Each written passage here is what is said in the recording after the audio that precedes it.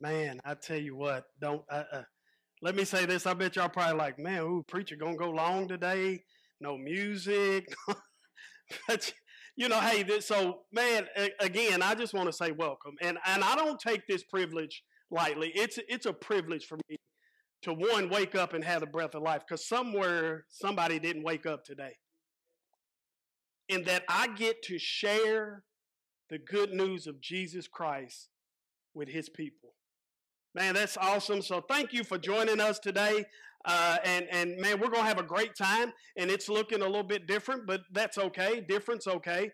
Because here's the thing, the truth of the matter is this never changes. Amen? The way we get it to people may change, but this itself never changes. And just to let you know, the praise team, there's a couple of them. When you got two or three of them out, we holding it down while y'all on the beach, Not on it, but we're so thankful for them, and they're taking a break today. I know this, you do not want to miss next Sunday. You do not want to miss next Sunday, and if you are a guest of ours, one of the things I hope that you come away with today is this: man, those people worship the Lord. Amen? That those people worship the Lord. And I know when we think of worship, we think that, wait a minute. Let me tell you something about worship. Worship's more than singing a song. Okay? It's part of it, but worship's more than singing a song. Can I tell you, worship is praying, but it's more than that. Worship is preaching and teaching the Word of God, but it's more than that. Because what you and I like to do is we like to put God in a box at times. And if we were all honest with each other, when we hear the word worship, we think music, right? And that's it. Worship is so much more than that, because my desire today is that we worship Him in spirit and in truth. And it's my desire we do that every time. Let me tell you this about worship. Worshiping God is not just limited to Sunday. Worshiping God must happen every day with everything that you have. Amen. So for you to properly receive the word, we hope that your hearts are open, your minds are open, but we've hoped that from Saturday all the way from Monday through Sunday, we hope that you've been worshiping God. Because if this is the only time that you've set aside in the week to worship Him, then you're likely going to be let down. Right? You ever heard that what you put in, what you get out? What you sow is what you reap. So we have to be sowing all week to prepare ourselves for what God has for us. Because worshiping is every day, and it's with everything you have, everything you are. Worship is your whole being. And that's the only reason that we're here today. So what I want you to do is go ahead, turn in your Bibles. We're going to be in 1 Peter. We're going to be in chapter 4. Right?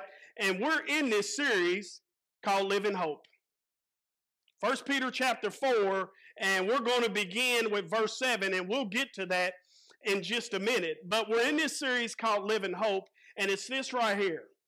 It's that, people, the world needs to see the hope of glory that resides in those who believe and follow Jesus Christ. They don't need to see anything else. They don't need to see that you can put on a nice outfit.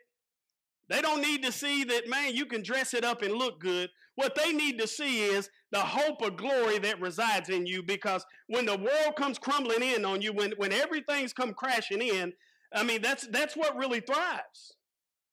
And God not only thrives in the good times, He thrives in the bad times. And He thrives in those times that are in between. And this series has been nothing short of amazing. Because what we've learned is, and we looked at it last week, was in view of Christ's suffering. And when you and I think of the suffering that Christ endured, how can we not be all in? Amen? How can you and I not be all in? Because let me tell you this, He was all in for you. It wasn't part of Him. It wasn't almost all of Him. It wasn't 99%. He was all in for you and I. And Christ endured suffering. He endured it leading up to the cross. And when you think about the cross, the most excruciating death anybody could die, He endured that. He endured through the grave on into eternity for you and I. The way that Christ suffered and what he endured was for you and I. But you know what? This life for you and I, as we looked at that last week, life's a battle. Come on, we got to fight every day. It's a fight for you and I. We got to fight every day. And here's what we learned last week. The thing that stuck out to me about this battle is this right here. A lot of believers are defeated by sin because they're not willing to sacrifice anything in the battle against sin. Amen? Basically what this is saying is, church, something's got to give. Okay? You can't keep continuing to do this, but desire to have this. Something's got to give. You can't say, Lord, why do things seem so empty? Why am I not where I think I should be? And why am I not defeating this? Why am I not, man, I keep struggling with the same sin over and over and over again. Lord, I find myself coming back to you, asking forgiveness for the same thing. You got to sacrifice something in the battle. You got to give up something. And whatever that is, you need to give it up. And for us today, where we're going today is, you cannot misunderstand this scripture. If you misunderstand where we're going today, you totally missed the whole message. And it will just get you off point. I mean, we're looking at this right here, Living Hope. This is part 9 of this series. And it's this right here. It's twofold. We're going to look at serving for God's glory. And we're going to look at praise in the pain. Amen? Because when you serve for God's glory, guess what you can have? There is praise in the pain.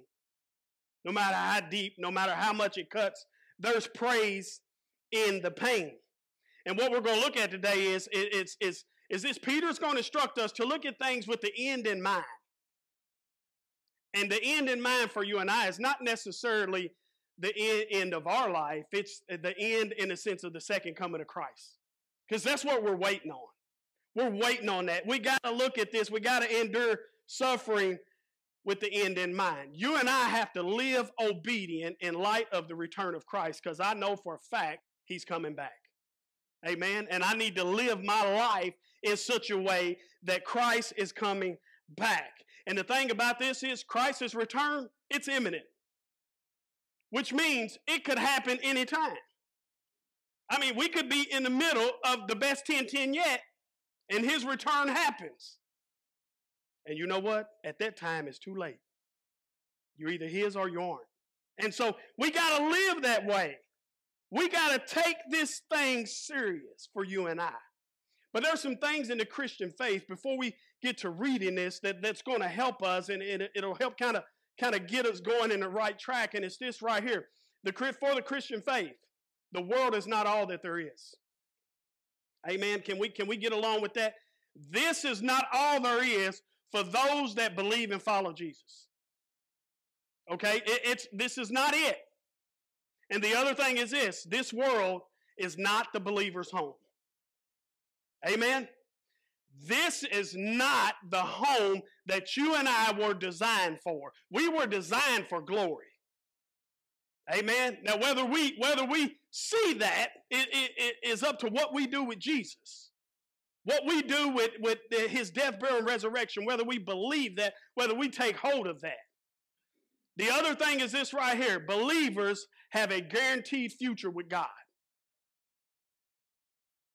Now, remember where we're going today. We're talking about serving for God's glory and praising the pain. You and I, as believers, if you're a believer of Jesus Christ, then you have a guaranteed future with God. What's the other side of that? If you're not a believer in Jesus Christ, and this is the truth. A lot of people don't like to preach on this. This is the truth. If you're not a believer, then you have a future eternally separated from God. Amen? That's the word. The other thing is, I love this right here. Believers have the opportunity to serve each other and tell others about Christ. Church, that's a great opportunity. That's a great thing for you and I that we get to do. We get to serve each other, and we get to tell other people about Jesus. Not about you, not about what Encounter's doing, not about what a specific church is doing, but we get to tell other people about Jesus.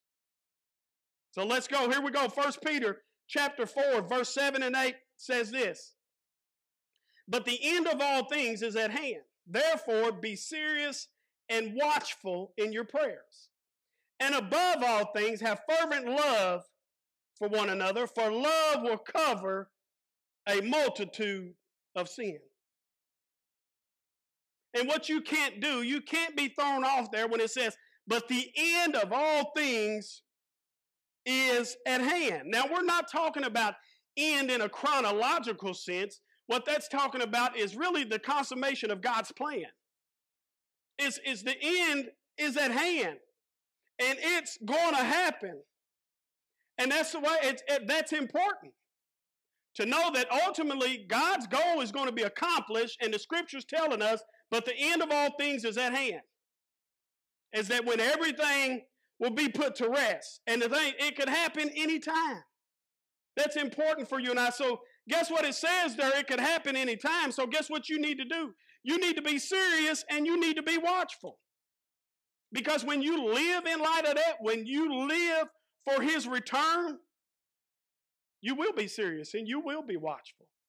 And it says do that in your prayers. And what Peter's trying to get us to do is, sometimes in this life, we get carried away with things we're passionate about. Come on. Or we get carried away with a lot of things that get our emotions stirring.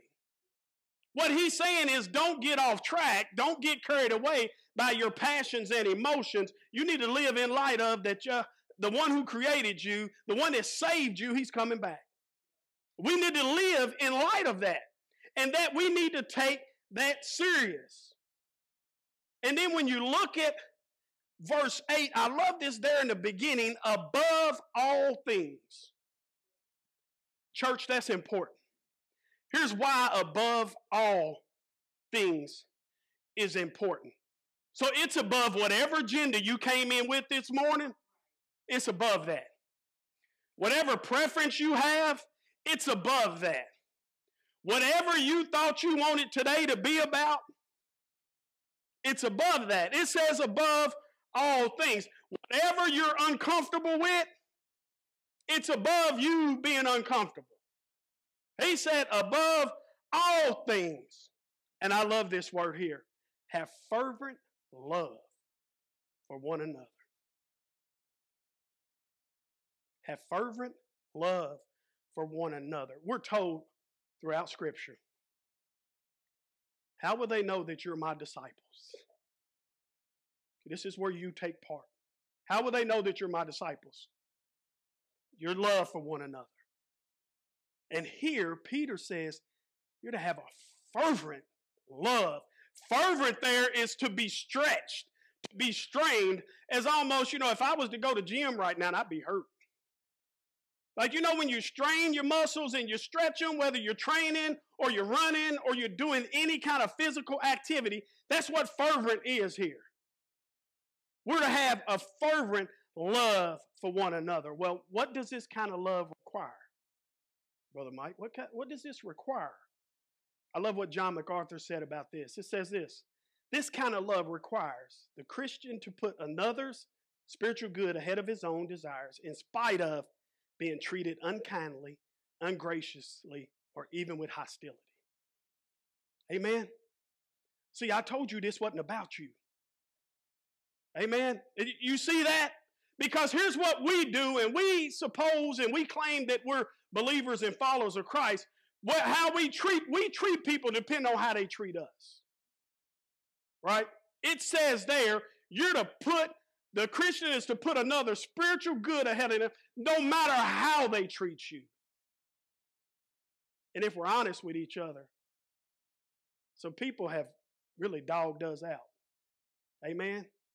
And if you turn that around, come on, you probably done dogged some people out. I mean, that love right there, do you have that kind of love? Because I'll tell you what, that's the love Christ had. Amen? See, he tried to pass the cup. It hurt. And he went on through. The Father didn't let him pass it. I love this right here. Don't miss this. Grudem said this about love. Where love is lacking, every word is viewed with suspicion, every action is liable to misunderstanding, and conflicts abound to Satan's perverse delight. Satan loves when you and I don't show any love. Because look what happens. That's a hard truth. Think about that. When love is lacking, there's misunderstanding, there's conflicts. That's why sometimes I hate texting. Because it is so misunderstood and gets carried away. And that's what we resulted to resolve everything. Right? And here's what we even done. We even go to social media trying to resolve something. Man, I'll tell you what, this is just a fact.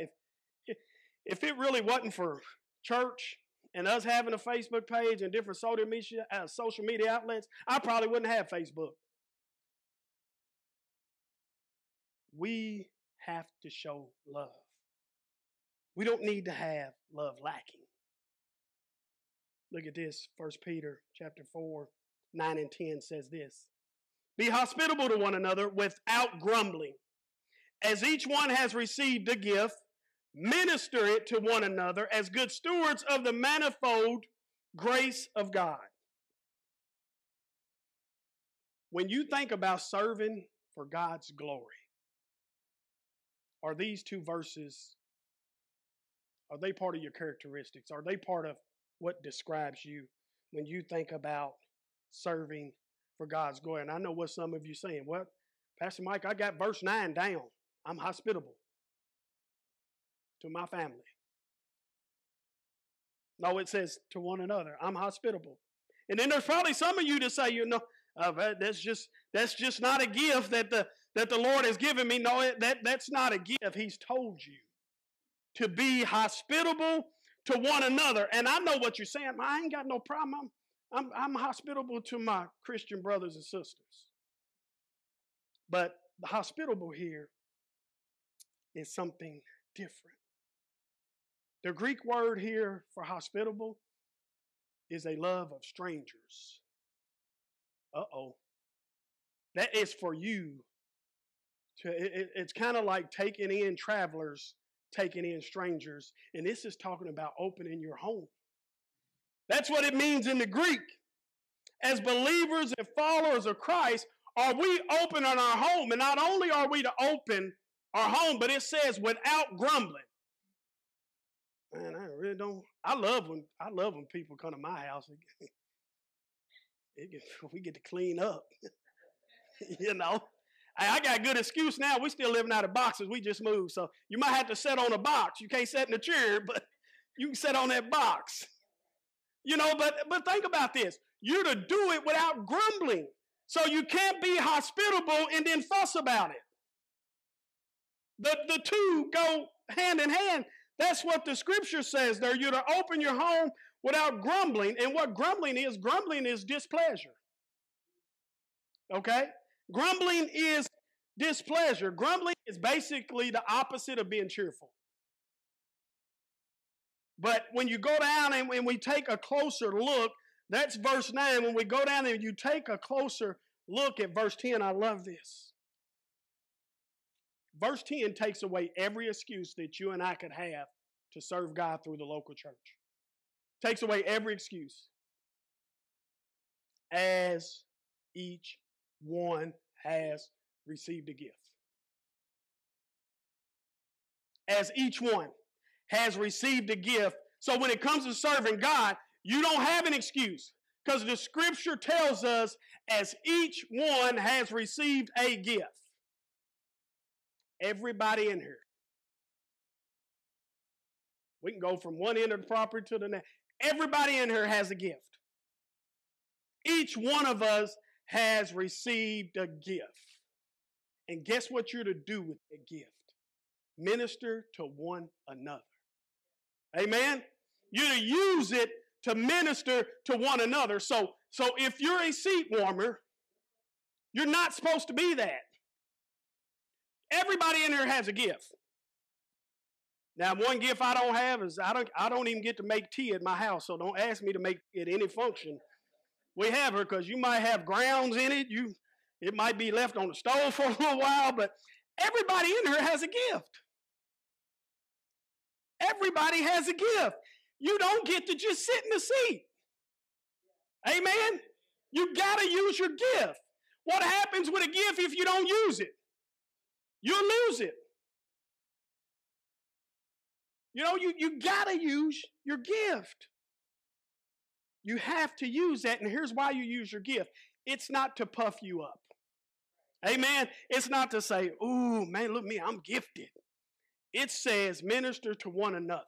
That means your gift is used to serve others and be a benefit to them. Amen? That's your gift. And I love this. If you thought verse 10 was done, it's not done. It says as good stewards. You know what stewards are? Stewards are managers. Okay? Stewards are managers in a sense. They're managers. And here's the thing. What a steward manages doesn't really belong to them. They're just over it. So the gift that you have, the gift that God has given you, it's on loan from God. And it's not yours to decide, I'm going to use my gift today. I don't feel like it, Lord, I'm not going to use my gift today. It's not yours to decide when and how you use it. He give it to you to use, and it says to minister it to one another as good stewards. And I know this, are who you are.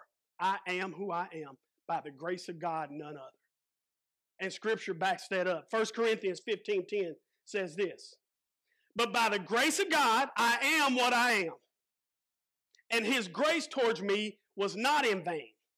But I labored more abundantly than they all, yet not I, but the grace of God which was in me. See, I never did anything. He did it all. Amen? It's by the grace of God that I am what I am, and I am who I am by him. It's not I. So you are who you are by the grace of God. Are you stepping into who he's called you to be? Are you stepping out of it? 1 Peter 4:11 says this right here. If anyone speaks, let him speak as the oracles of God. If anyone ministers, let him do it as with ability which God supplies, that in all things God may be glorified through Jesus Christ, to whom belong the glory and the dominion forever and ever. Amen. Right? You realize how powerful this verse is? I'm going to try to stay in my little box so the camera can see me, but if I get outside the box, it's okay. I got outside the coach's box one time, got thrown out of a game. That was in my former years.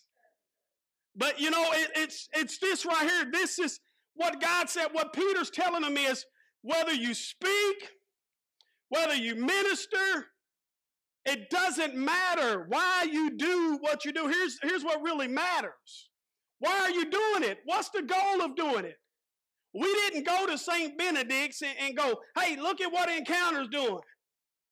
Check us out over here. We didn't do that. We went to serve because that's where God called us and that's where God put us. And I'm going to tell you this. I won't name this person, but they know who they are. We had an individual serve at St. Benedict's that had been to this church one time and served and bought her family. That spoke to my heart. Amen? Because it's powerful. Here's the thing. I don't care whether you serve on First Impressions, whether you serve in EK, whether you serve in E3, whether you serve as an elder, whether you serve on the leadership team, whether you serve in the sound and media, and if I've missed anything, it doesn't matter what area you serve in. It's why do you serve? Why? What's the goal? What's the goal of all those ministries? And he says it right here, that in all things God may be glorified through Jesus Christ. Amen? That's why we serve. It's the work of God. Nothing's too small, nothing's insignificant for God. Amen?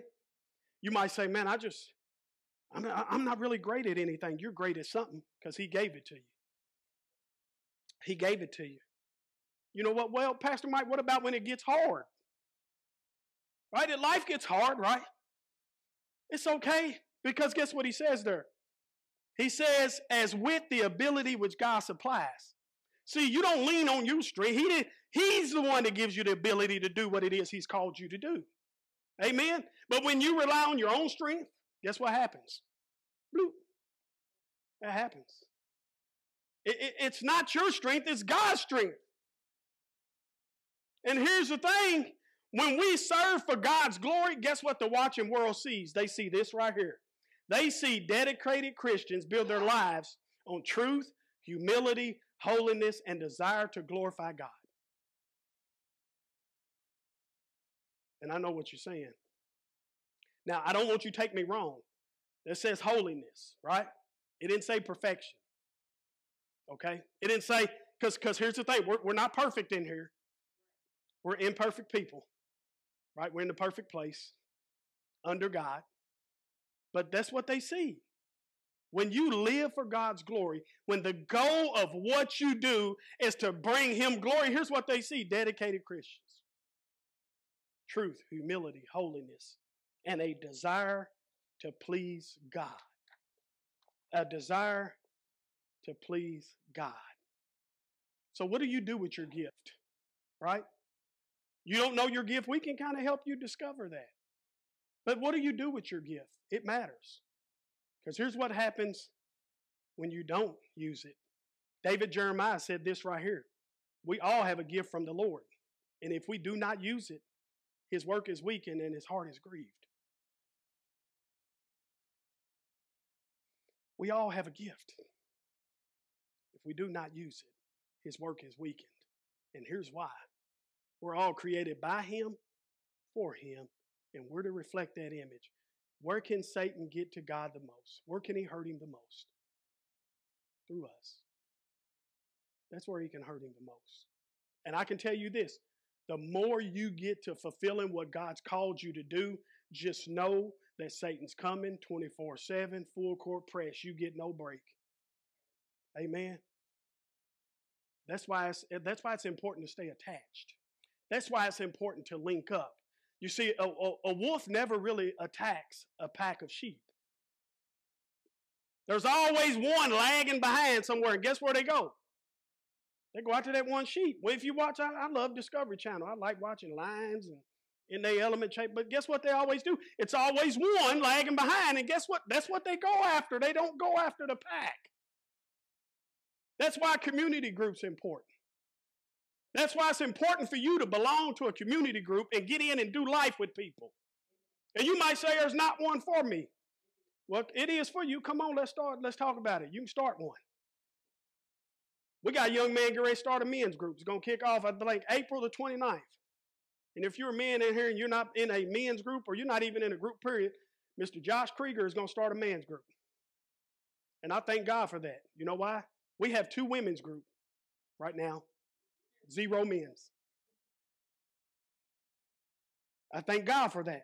So we gotta do what we've been called to do. We all have a gift. Let's use it. 1 Peter 4, verse 12 says this.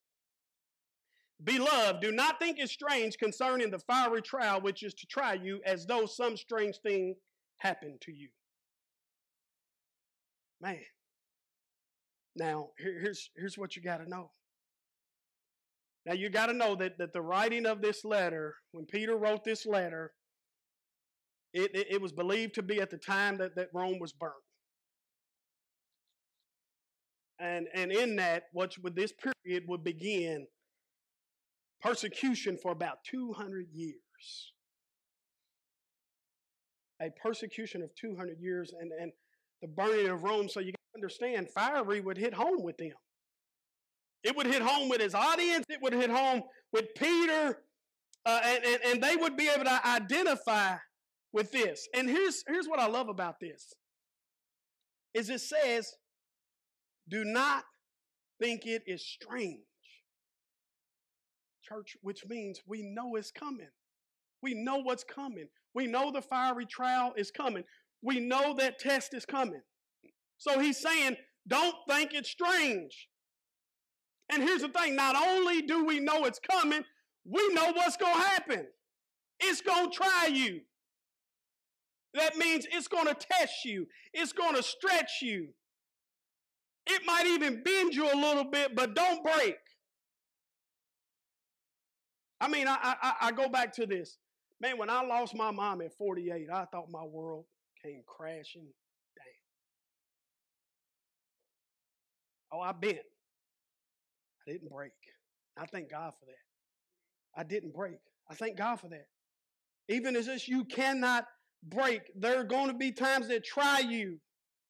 And I mean, doesn't it seem like this? In the good times, it seemed like the church is stagnant and complacent. Can we say, when things are going good, it's stagnant and complacent? But you know this, it seems like when times are hard, it seems the church becomes more strengthened and it grows. If you don't get anything else today, don't miss this. C.S. Lewis said this right here. God whispers to us in our pleasures. He speaks in our conscience, but shouts in our pains. It's his megaphone to rouse a deaf world. See, what you're going through, your pain and your struggle, is just not about you. God can use that to speak to other people. Amen. He can use that. And I know, you're talking about serving for God's glory. And then, Pastor Mike, you just don't, man, there's been a lot of pain. There's a lot of hurt. I mean, we just in our city. I mean, I looked on social media and I'm like, man, it's a shooting over here, a shooting over here, and then it's gunshots over here, and it's gunshots over there, and it's happening. It's a struggle. And what you struggle with is not necessarily all about you, but it's about what God wants to do in and through you to rouse a deaf world. Because I don't know if you check, man, we're not the majority anymore. Christians are not. I mean, that term Christian was strong a long time ago. And I know this, praise in the pain is possible when you accept that painful trials are to be expected. We have to accept that. We cannot go through this life and think, man, whew, boy, everything going good. Painful trials are to be expected. You can have praise in the pain when you expect trials, and that's because it comes as no surprise. It didn't catch you off guard. He's already told us what's going to happen. It's no surprise we're going to suffer. And here's the thing, as long as you're suffering for the advancement of the gospel. Amen? It's not now. Here's the thing, though. We're not talking about suffering and you doing them evil things. If you suffering for doing wrong or if you're suffering for being an evildoer, that's on you. We're not talking about that kind of suffering. And we got to realize the reason this is going to happen, the reason there's going to be pain, because we live in a lost world with lost people. Amen? We live in a lost world with lost people. And here's the thing. Some suffering you may be able to identify with. Some you may not be able to identify with. And some you're going to say, man, I just can't imagine that. But God can. Know for a fact suffering's coming. 1 Peter chapter 4, verse 13 and 14 says this, but rejoice to the extent that you partake of Christ's suffering, that when his glory is revealed, you may also be glad with exceeding joy. If you are reproached for the name of Christ, blessed are you, for the Spirit of glory and the God rest upon you. On their part he is blasphemed, but on your part he is glorified. Man. How are you to view the fiery trials that come your way? Rejoice. How are you to view them? You're to rejoice. Well, what are we to rejoice in? Rejoice in the fact that you partake in Christ's suffering. That's what the scripture says. Rejoice in the fact that you partake of Christ's suffering. And here's the thing, as long as you're suffering for what is right. Again, when you suffer for what is wrong, that's on you. But when as a believer and follower of Christ, when you suffer for what is right, it was scripture said, man, there's a certain camaraderie that you have with him. And the scripture says that you partake in Christ's suffering. And here's the reason it's possible for you and I to partake in Christ's suffering when we suffer for what is right. Because Christ partook humanity when he stepped down from glory. When he stepped out of glory and came down as a man. That's how we can partake in his suffering. And we know this, his full glory won't be revealed on earth to his second coming. And that's the day we wait for. That's what we hope for. But it's possible. Praising the pain is possible when we know our reward is certain. Amen? When we know that our reward is certain, I'm certain of that. Warren Wiersbe said this, those who suffered more in Jesus will rejoice more at his coming in glory. Amen? What are you rejoicing in? It pains me to think about what they did to my Jesus. And I can say my Jesus because he's mine. It's personal. That was a personal decision that I made. Amen. Back to 14. Have 14 here. 1 Peter 4 and 14. Go. Here we are. We're back at verse 14. I said, man, we just read that. But let's focus in here. It says this, if you are reproached for the name of Christ, that's important.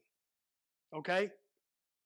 Now we know the word reproach is just to be insulted. It means to be insulted and mistreated solely based on your association with Jesus Christ. Right? I don't know about you. I've been laughed at plenty of times in Starbucks because I'm sitting there with my Bible reading. Doesn't bother me. It used to.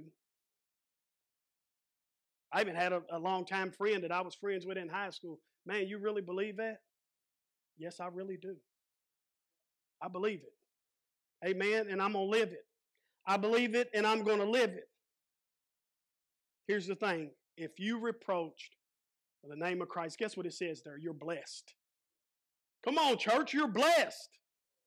If you're reproached for the name of Christ, if you're reproached for doing what is right, suffer for God's glory, Scripture says you are blessed. This is not a general blessing. Look how specific it says. Look how blessed you are. For the Spirit of glory and of God rests upon you. That's your blessing. And church, that's a great blessing to have. That is a great, God's presence is going to rest on you. It's going to strengthen you in the midst of your pain and your suffering. Man, that's a blessing. And it says there, that those that are not of Christ, guess what they do? They blaspheme. But what does that say for those of us that are Christ? It says this right here. Jesus should always be glorified among those who believe and follow him. See, church, you got to be what you putting out there, amen? What you glorifying. I'm not the social media police, but I do see it. So that what you posting will tell who you glorify. Amen? And sometimes it don't line up with what you say you are and who you say you follow. That's not for me to judge. That's between you and your Creator. But here's what I do know. The book of James says for me to know what to do and not do it is sin. And as a believer in Christ, I'm going to confront it lovingly. We got to call that out. So if you're a believer and follower of Christ, for you to sit by and watch sin and not confront it, that's on you. We got to confront that. Every time Jesus faced sin, he confronted it. And he did it lovingly, not to condemn, but to convict and turn around. That's what it is. I know this, praise in the pain is possible when you see that you share something with Christ. Amen. Christ suffered. Church, you partake in his suffering. Praise in the pain is possible when you realize you share something with Christ. And when you and I suffer, we don't suffer alone.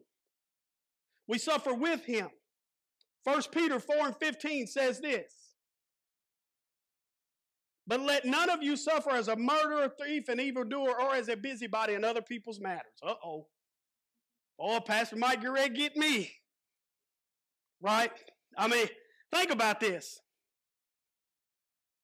What this verse says here is, here's the thing. Not every difficulty you face in life is suffering. You get that? It doesn't qualify as suffering. It doesn't really qualify as a fiery trial. Right? Some difficulties are just a part of life and everyday things that happen, and that's the way they are. It's not a fiery trial. And here's the thing. We got to quit giving Satan too much credit. Because we like to say everything we go through and everything that's wrong that we don't agree with, boy, I can't, Satan did that. No, you did it.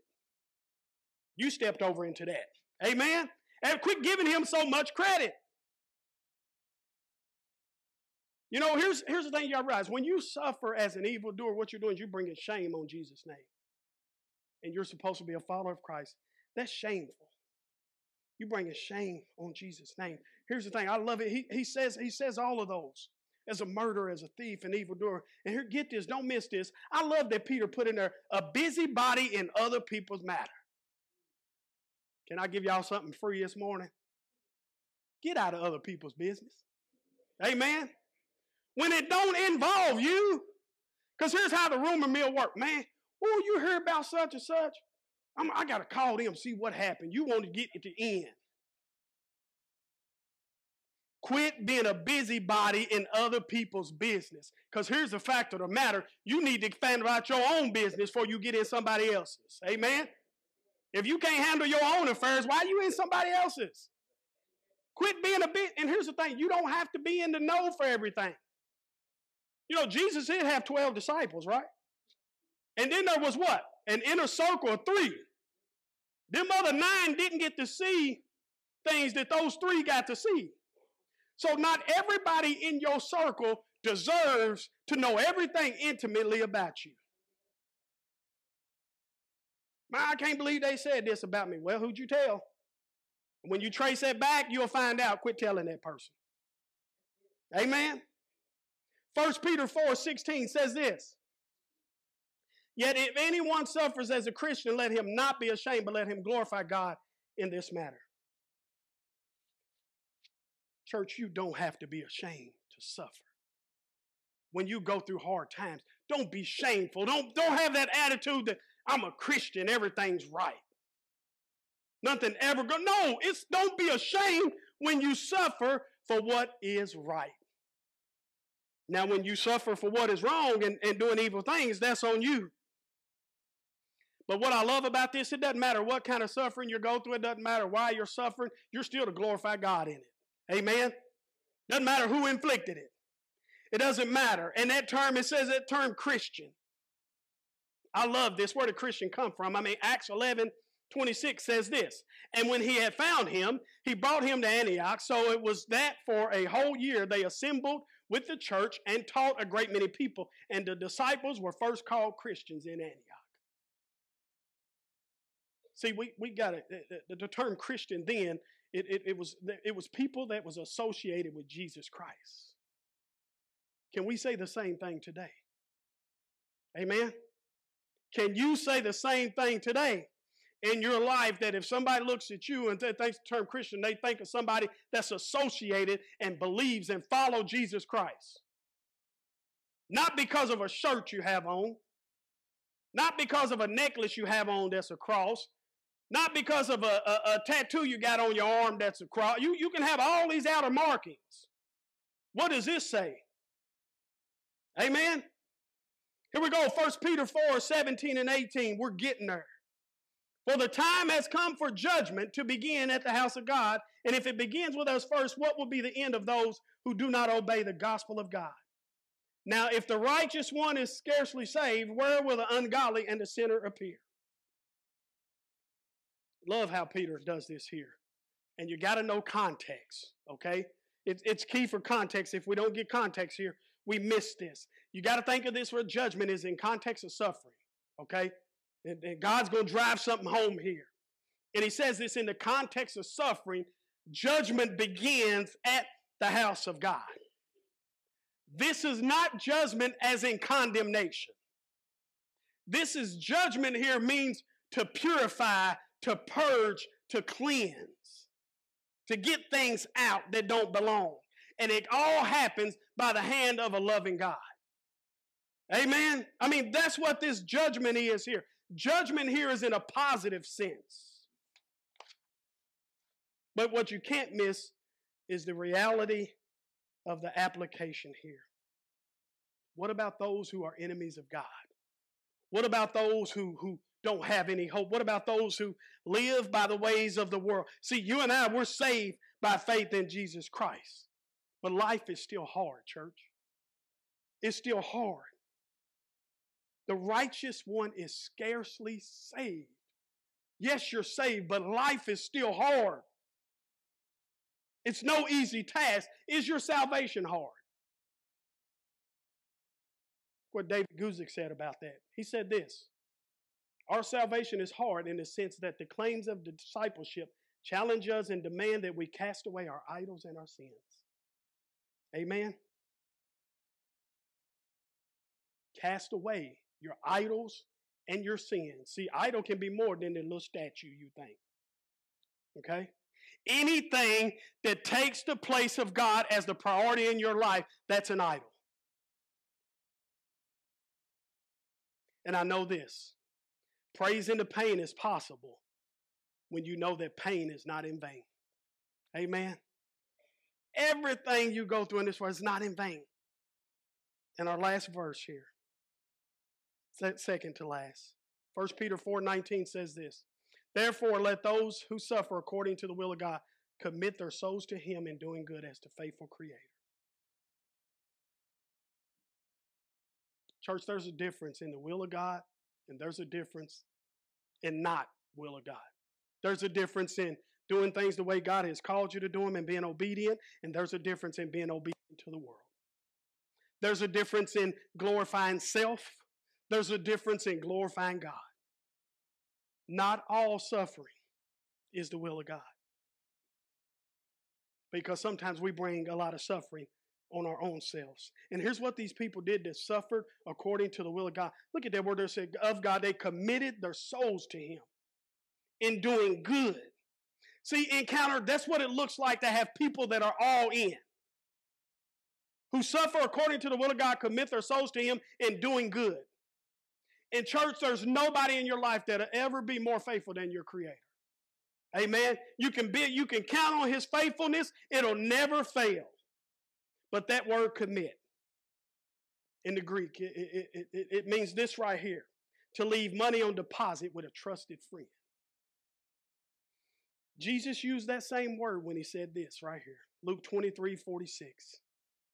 And when Jesus had cried out with a loud voice, He said, Father, into your hands I commit my spirit. Having said this, He breathed His last. See, Jesus was committed. Church, we have to be committed. Who or what are you committing your life to? And as we close out,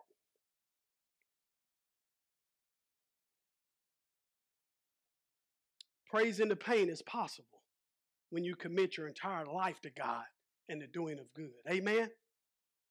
I know it's hard. I know it's hard to think about that. I know it's hard. You don't understand, Pastor Mike. You don't understand.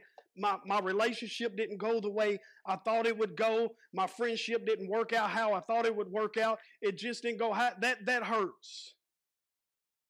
Let me tell you this: the Creator of the universe sacrificed His Son for you. That hurts. God can identify it. You got to give that to Him. Let's stand.